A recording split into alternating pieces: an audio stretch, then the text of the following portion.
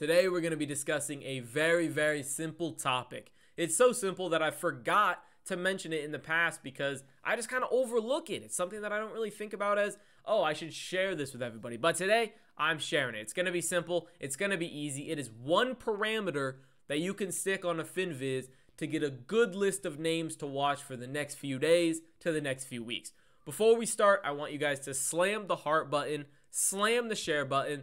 This video should get around to all the people who could possibly use it. So yeah, anyways, let's get into it. That one parameter that you guys should be putting on your Finviz to follow along with this is performance today plus 10%. Here it is. My cursor's on it. You guys can play around with it. You could do today plus 5%, today plus 15%. I prefer today plus 10%. And we're going to be looking for two types of charts.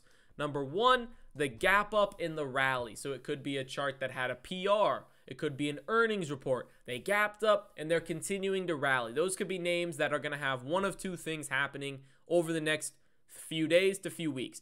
They could continue this squeeze type of rally and it could be something that you could catch, or it could reverse and you guys could get a shot at that gap. The second type of chart we're going to be looking for is something that's been in a downtrend and is forming a bottom with a large high 10% day move to the upside.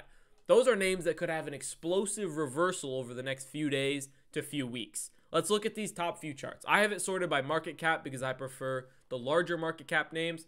The top one, we have a gap up and then a rally. Like I said, look for that continued rally or that gap to the downside. Same thing on the second chart. Third chart is the old Donnie Trump.